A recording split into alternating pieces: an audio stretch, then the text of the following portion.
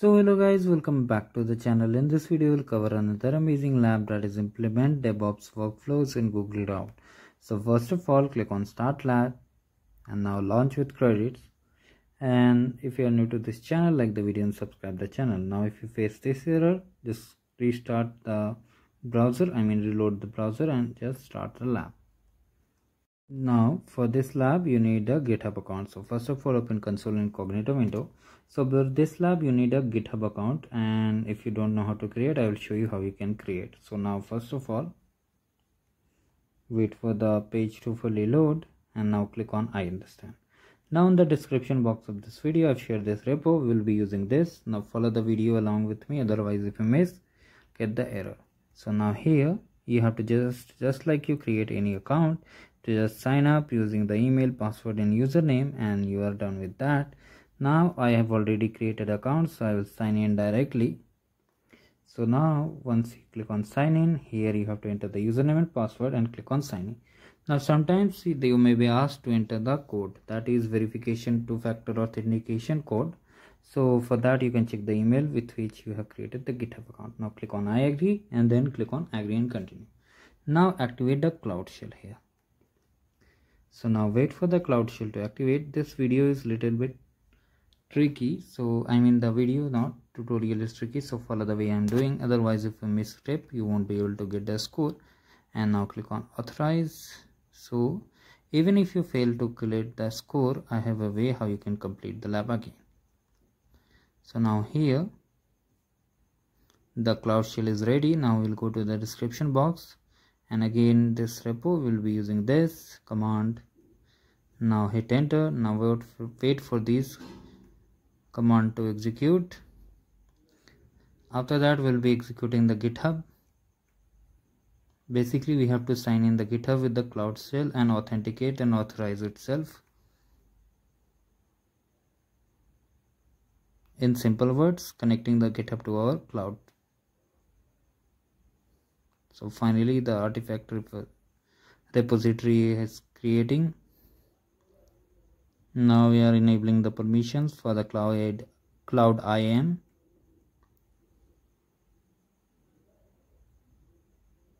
Now we need to sign in with the GitHub. So for that you have to just press enter button. So now just use the arrow to move and just type. Don't type anything, just hit enter button. Now again hit enter. Now type Y and then hit enter. Now again hit enter. Now again hit enter. Now you have to just click on this link and sign in using the GitHub account. Click on continue. You may ask to enter the OTP, so for that just check the mail. Now for device activation code, here is the one-time code. Copy it carefully, drag your mouse cursor and just leave the cursor. You will see the clipboard icon, just paste over here and now click on continue. Now here click on authorize GitHub. Now finally you are set. Now it will execute the task automatically.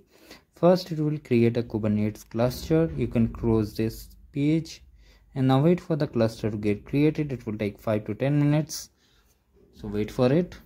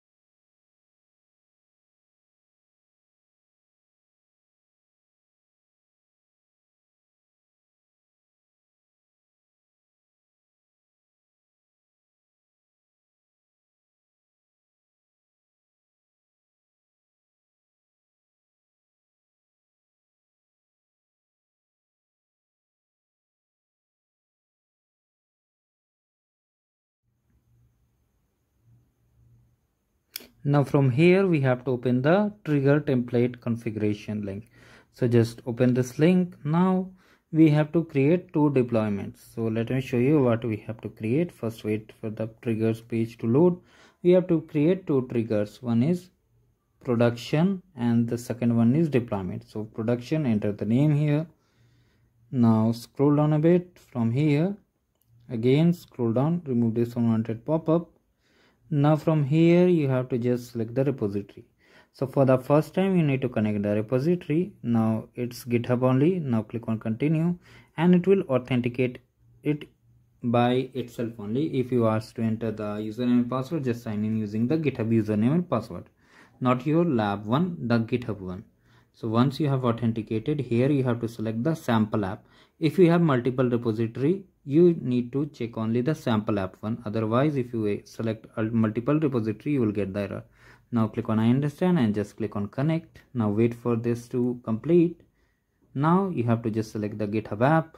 Now scroll down and from here you have to click on configuration cloud build. So it's already cloud build, and if, as you can see here, the build configuration is same. So just let it be or just paste it for betterment. Now make sure there is no any extra space here. Now once it's done, you have to select the service account. You have to select the service account linked to your project ID, which one I have selected. If you just select that only, make sure there is no any extra mistake. Branch is same. Now just click on create. Now it will take 1 to 2 seconds. After that we will create a deployment trigger. Now we have to create another trigger, name deployment trigger, create here, and now paste the name here. Now again select the repository. It will show automatically because we have created only in the past. Now update the pattern, basically branch to dev branch, and just select it.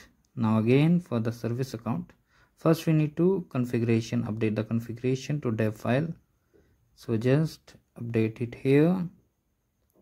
After that, just select the service account here. Now once you have selected, you have to just click on create and wait for it to complete. Now it will wait for a few seconds so that everything is fully loaded and we don't face any error.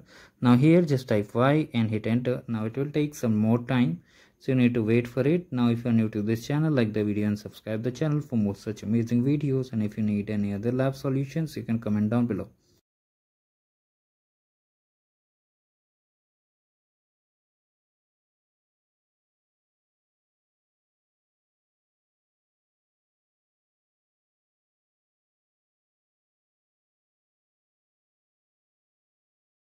If you want, you can hit check my progress, but it's better to wait for some time and hit again. So we'll definitely get the full score, and if you don't get full score, I will tell you how you can retry the lab, because you need to understand the lab functions before retrying, otherwise you will mess with the lab.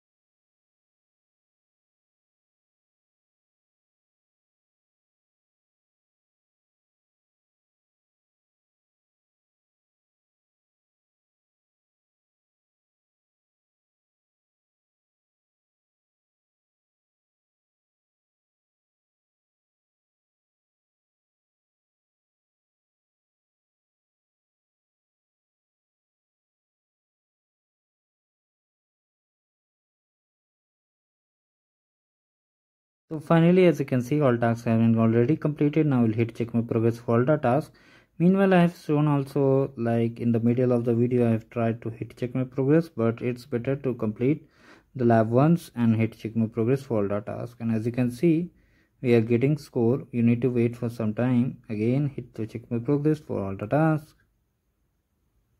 So as you can see, we got the score and we'll definitely get full score without any issue. So you need to wait for it. Finally, we got the score, and that's the way we have to complete the lab. Now if you face any error, you have to just go back to your GitHub repo and just open your profile and then select your repository. You have to basically delete the sample app so that you can do this lab again with ease. And if you do it only when you don't get full score, just go to settings, scroll down till the bottom, and as you can see here we have delete this repository. Click on delete, click on I have read. Now here copy the repository name with your user ID and just paste over here and click on delete the repository. So finally we have deleted the repository, and that's the way we have to complete